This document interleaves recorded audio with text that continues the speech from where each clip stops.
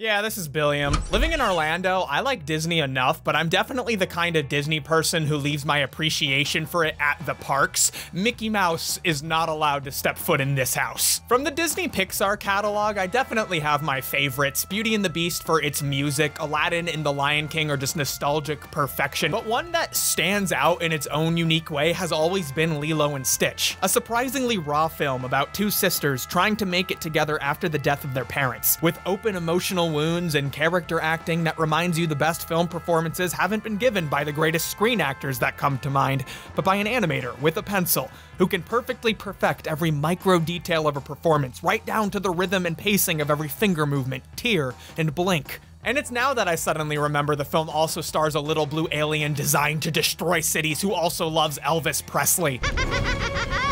Don't get me wrong, Stitch is fun. Out of all of the minion-like characters, Stitch is probably the best. An alien experiment designed to be evil, turned good by a young girl who has trouble fitting in, is a really sweet story. But Stitch is to Lilo and Stitch as the second half of Up is to Up. It's very fun and enjoyable, but it's definitely not the soul of the film. But Stitch is charmingly mischievous and evil and totally unforgettable, therefore very marketable. Stitch was Disney's first major film post-Shrek, and hating Disney was all the rage, so Disney started dunking on Disney, with an ad campaign having Stitch invade recent Disney films and, I don't know, just be a jerk to everyone.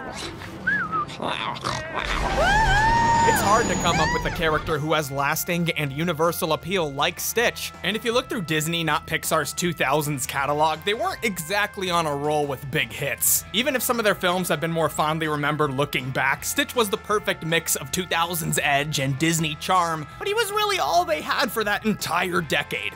So they had to keep Stitch's brand afloat with lots of sequels. So I wanted to take a look at the Stitch franchise catalog because who the hell is that? And we'll find out, coming up next. Are you ever shopping online and you choose not to save money? I'm sure you do. Stop it. That's very silly of you. If you want to stop not saving money while shopping online, I suggest you check out today's sponsor, Honey. Honey is a free browser extension automatically activated at checkout. Billy, don't you dare think of not saving money. Allow me to use my powers to search the internet for the rarest of coupon codes within seconds. I wanted to cover up some of my audio foam in the office here, so I went to Vapor 95 to find a cool blanket. But Honey stopped me right before checkout. I have saved you $14.38. I didn't wake up today knowing that I was gonna save $14.38. $14.38 is a lot of money that can go towards a lot of really important things. Honey has saved over 17 million members, over $2 billion from over 30,000 stores, including GameStop, Etsy, Uber Eats, and even AliExpress. If you don't have Honey, you're straight up missing out on free money. So go to joinhoney.com/Billiam. Honey takes only a few seconds to install, and you'll be doing me and yourself a huge favor. Thank you again to Honey for sponsoring this video.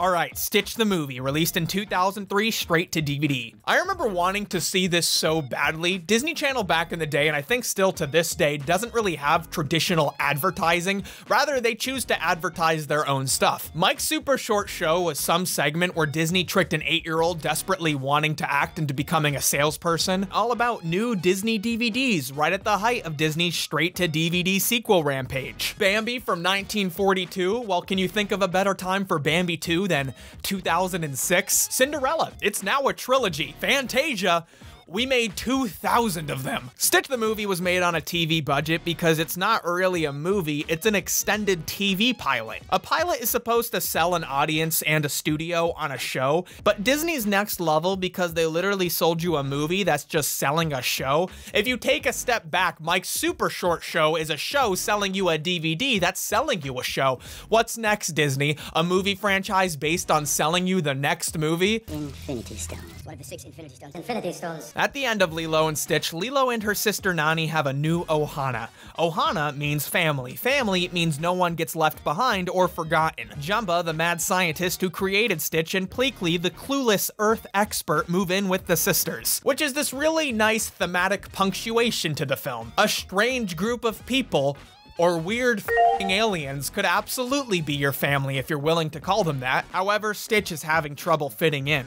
Lilo encourages Stitch to make friends when she tells him that the Hawaiian community uses the word cousin to refer to many people. Everyone is one big happy ohana. However, Stitch just goes full cringe and starts going up to random strangers, trying to be friends with them. Like, what the heck, dude? You're just like the hundreds of messages I receive a day that just say, hey.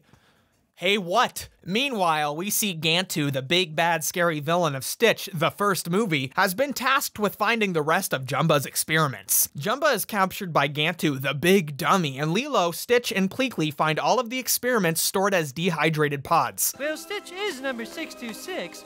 These must be the other 625! I've always been curious if the name Experiment 626 was given to Stitch in the original film to plan out a franchise. Never, ever make more than one. Or if it was just a convenient detail Disney latched onto when thinking of sequels. What you see before you is the first of a new species. I call it Experiment 626. The number 626 itself is a reference to the Planck constant, an equation used to calculate energy generated by a wavelength, which feels like a clever nod to surfing. Gantu's patron is Jumba's unmentioned ex-partner who helped them create the experiments, Dr. Hamsterveal. The aliens and spaceships in Lilo and Stitch all have this aquatic-like design, which complements the movie's tropical setting. Dr. Hamsterveal is just a f*** you to that design philosophy. He's a reject Captain Underpants character. I think it's the letter H on his little cape that just is the final nail in the coffin for me. Ah, Dr. Jacques von Hamsterwheel. Hamsterville! It is Hamsterville! Gantu is such a menacing villain in the first film, and here he's kind of demoted and promoted to a lovable, incompetent idiot. Big scary guy getting bossed around by small tiny thing. On paper, the dynamic works, but in an attempt to get Jumba to reveal the other experiment's location, I'm not afraid of torture. Excepting maybe a little bit. Hamsterveal and Gantu unleash Experiment 625. Whoa, whoa, whoa, whoa, whoa. Are you telling me the greatest game of all time was based on a TV show? Don't ever let me hear you say licensed games are bad again. They all average out to be great because Experiment 625 Sandwich Stacker is a 1 million out of 10. They expect 625 to torture Jumba, but he's not about that. As the predecessor to Stitch, he has all of Stitch's powers, but he's just a lazy jerk who wants to do nothing but make sandwiches all day. A personality which is nailed perfectly by Rob Paulson. You have egg salad. Nope, only cheese.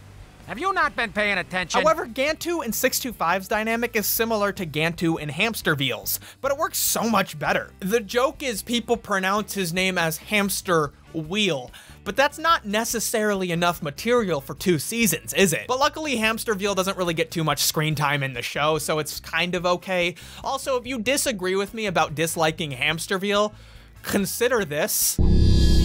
Meanwhile, Stitch and Lilo, wanting to help Stitch meet his family, unleash Experiment 221, an electrical monster designed to force me to make the comparison to Pokemon. Experimon! Ready for the experiment rap? 1, 2, 3, 4, 5. 221 goes on a rampage, and Lilo and Stitch do their best to catch him, because you gotta catch them all. Lilo and Stitch rescue the experiments in Jumba from Hamsterveal, causing the dehydrated pods to fly all over Hawaii, waiting to be activated as soon as they get wet. Gantu and 625's ship crashes, leaving them stranded. Hamsterveal is arrested but is granted Skype privileges to coordinate with Gantu to capture the other experiments before Lilo and Stitch. And Lilo and Stitch help 221 find a purpose, staying in this rundown lighthouse all day by himself in order to power the light bulb. How wholesome. They even give him a name, Sparky, which lays the groundwork for the rest of the show. The series itself is episodic, with Lilo and Stitch finding a new experiment or two every episode and trying to capture it before it causes too much trouble. Part of what I like about Lilo and Stitch as a series is how the small town feel of Kauai translates to the show. We get recurring locations and characters like the cafe, the beach, the neighborhood myrtle, Lilo's bully, who is the worst creature ever put to screen, lives in, and once the experiments find a home, it's not uncommon that we get to see them again because they're just hanging around. I find Stitch and Lilo to be such a great pair. Stitch is so chaotic and Lilo is so lovingly odd, but also incredibly nice. You're one of a kind. Like Frankenstein. Oh.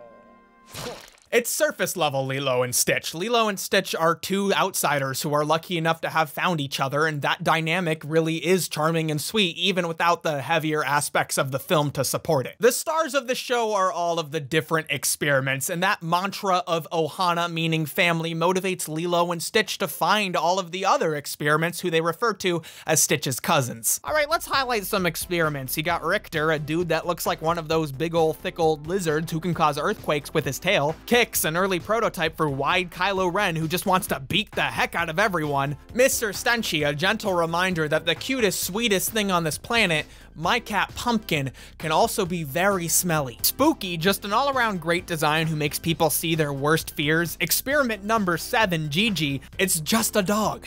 Good to know posting has been around for a while. Lilo ends up deciding that the perfect place in the world for Gigi is staying at Myrtle's house. Hey, there's Lilo. Should we invite her?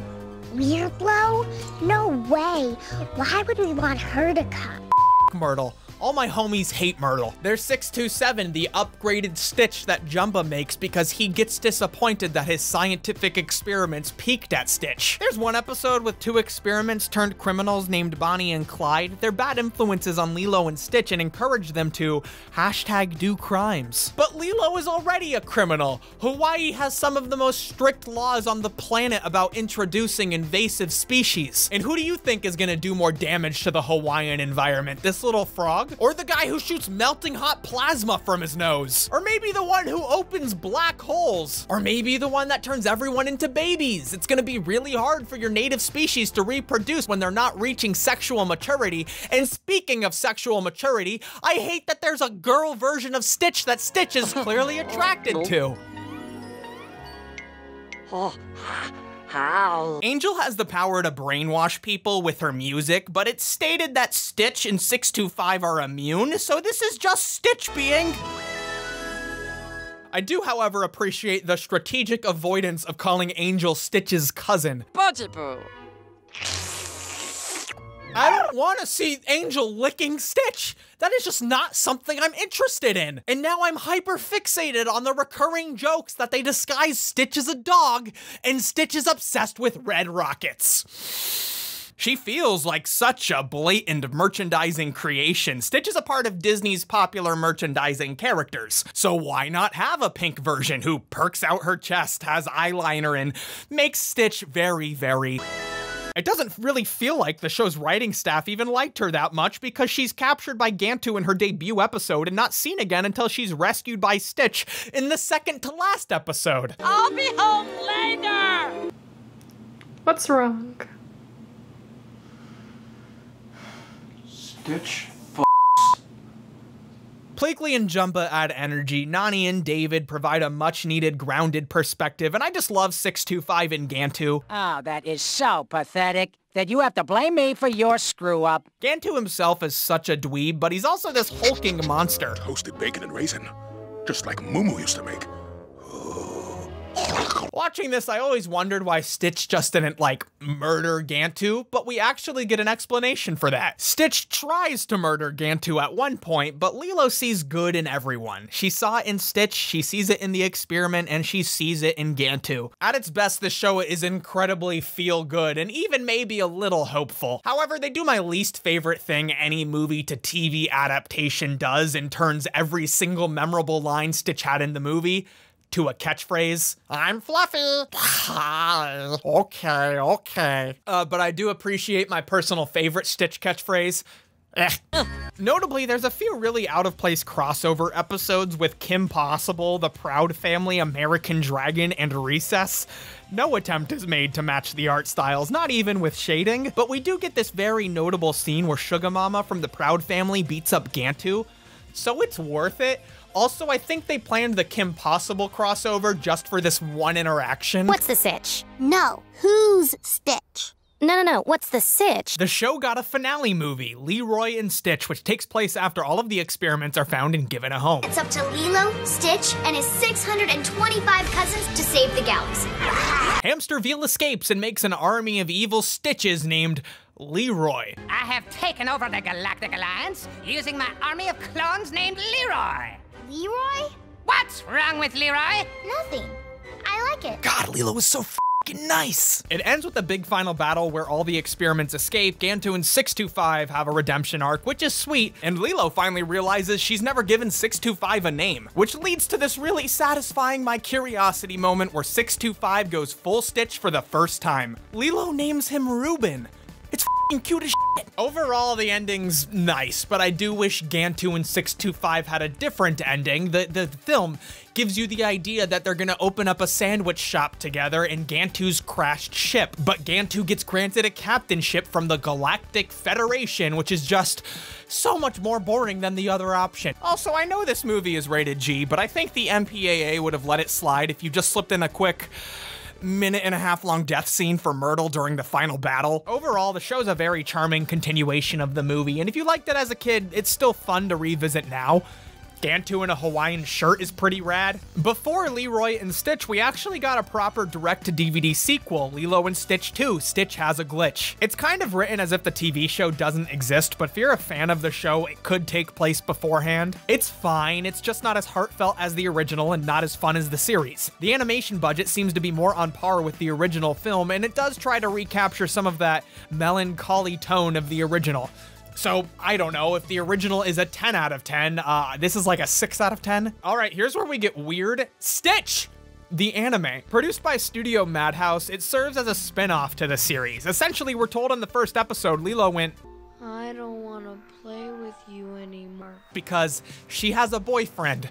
That's the explanation we're given. So Stitch is now off throwing a temper tantrum. Gantu and 625 are now evil again, and Stitch lands in a fictional Japanese island where he meets a young girl named Yuna, who befriends Stitch after he crashes. It's a pretty energetic, cartoonish anime. The first season has Hamsterville back as the main villain, but season 2 and 3 introduces some new characters, including Experiment Zero, the Shadow the Hedgehog of Stitch, and generic Sailor Moon villain Delia, who's after the generic anime super secret power source held inside of Stitch. This all seems pretty wild. I think this might deserve its own video at some point. Angel is a pop singer now, so I'm sure I'm gonna love it. But if you're trying to cry for a decade straight, there's an episode where Stitch is reunited with an adult Lilo. The whole episode, Stitch is running around with Lilo's daughter, who looks just like her, but we don't realize it's her daughter. We also find out that Lilo didn't try to ditch Stitch for her boyfriend, but rather they just had a miscommunication when they were trying to meet up. And then they went years without seeing or talking to each other. Are you telling me Lilo couldn't just call Jumba and Bleakley to find out what they were up to? There's also another more recent series called Stitch and I, produced for Chinese audiences, but unfortunately I can't find too many clips from the show, but it does look interesting nonetheless. Big Stitch? As far as continuations for Disney properties go, I think Lilo and Stitch has probably had the most fun continuations, and the themes of family and Ohana throughout the series actually work surprisingly well for a monster collecting show. The show's pretty good, even if it forced me to think about Stitch having sex. So anyways, I'm tired, I'm stressed. I'll see you next week.